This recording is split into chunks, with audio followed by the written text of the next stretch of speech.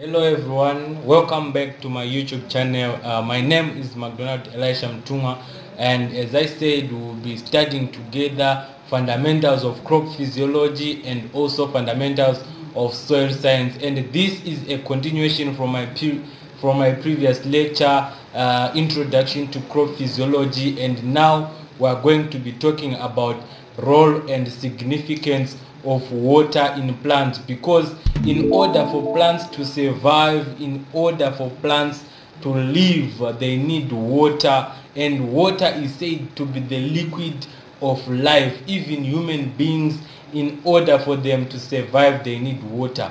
So water is precious and water is important to both plants and animals. So without wasting much of our time, we will talk about the role of water and its significance to plants. Water has special properties that enable it to act as a solvent and to readily transported through the body of the plant.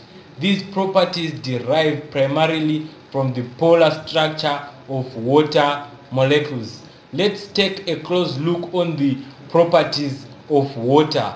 The polarity of water molecules give rise to hydrogen bonds. So due to the water being polar, it rises the hydrogen bonds, because water is composed of two molecules, the oxygen atom, which are covalently bonded to two hydrogen atoms. That's why water is called H2O, two hydrogen atoms bonded to oxygen atoms. The polarity of water makes an excellent solvent, meaning water is a solvent. We will see what we'll be talking about when we say water is a solvent. Be patient. The thermal properties of water result from hydrogen bonding. The cohesive and adhesive properties of water are due to hydrogen bonding. I will repeat. The cohesive and adhesive properties of water are due to hydrogen bonding. This is a structure of water whereby it shows the negative charge and the net positive charge, and those are two hydrogen atoms bonded to oxygen atoms. When we talk about water, I said we'll talk about water being a solvent, and when we raise the issue of solvent, it is clear that we should have a solute, and hence we'll talk about a solute. A solute is type of molecule which dissolves in another substance. So every molecule which dissolves in another substance is called a solute. For example, we've got sugar, we've got salt. Those are solutes because they dissolve in water. And then a solvent, substance that dissolves the solute. The substance that dissolves the solutes is called a solvent, meaning water is a solvent because salt or sugar can dissolve when it is added to water. This diagram, it simply shows a solvent and a solute, meaning dissolve the solute in the solvent. Importance of water to plants. Water typically constitutes 80 to 95% of the mass of growing plant tissues, and water is the main constituent of protoplasm, comprising up to 90 to 95% of its total weight. In the absence of water, protoplasm becomes inactive and is even killed, meaning the protoplasm can only survive when there is water. Let's move on to the next point.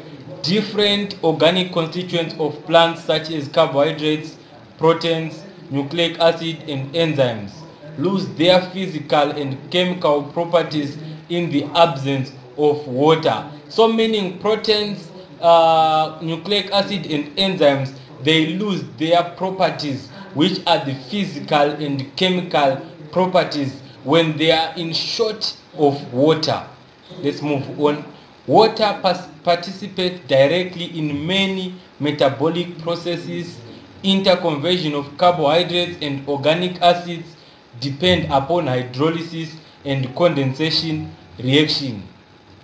Water increases the rate of respiration. Seeds respire fast in the presence of water. Water is the source of hydrogen atom for the reduction of carbon dioxide in the reaction of photosynthesis, meaning water is needed to reduce hydrogen to carbon dioxide in order for it to be used in the process of photosynthesis. Let's quickly move on. Concentration examples: high solute concentration, lots of sugar dissolved in a relatively small amount of water. This is what we call high concentration. The solution will be high solute concentration if lots of sugars dissolved in a relatively small amount of water. If we add a lot of sugar in a small amount of water, we call it high solute concentration. And the low solute concentration is whereby little sugar dissolved in a relatively high amount of water.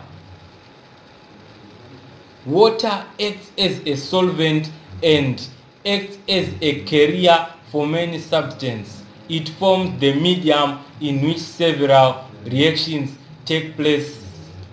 Water present in the vacuoles help in maintaining the turgidity of the cells, which is a must for proper activities of life and to maintain this form and structure.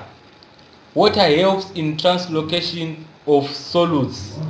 In tropical plants, water plays a very crucial role of thermal regulation against temperature. Like the water regulates the temperature of a plant when it is exposed to high heat, when it is exposed to high temperatures. The elongation phase of cell growth depends on absorption of water, meaning water, it can also cause a plant to grow. It can also lead to cell development, cell growth, and also cell elongation. The next subheading is properties of water. The properties of water. Here we'll talk about the properties of water. And property number 1, solvent for electrolyte and non-electrolyte. High specific heat, high latent heat of vaporization, cohesive and adhesive properties, high surface tension, high tensile strength, stabilizes temperature, transparent to visible radiation, and low viscosity. So I think today we are done about water and its significance. The roles and the properties of water, we discussed about them. We also talked about the significance of water in plants. We also talked about the properties of water. So for today, I think we are done. In the next lecture, we will be talking about diffusion, which is the next subheading, which is the next subtopic. So in the next lecture, we will be talking about diffusion in plants, and it is enhanced by water. So please stay tuned, subscribe to my YouTube channel, and please don't forget to turn on the notification bell in order to receive other videos pertaining this syllabus, pertaining this topic, and pertaining crop physiology. Thank you so much.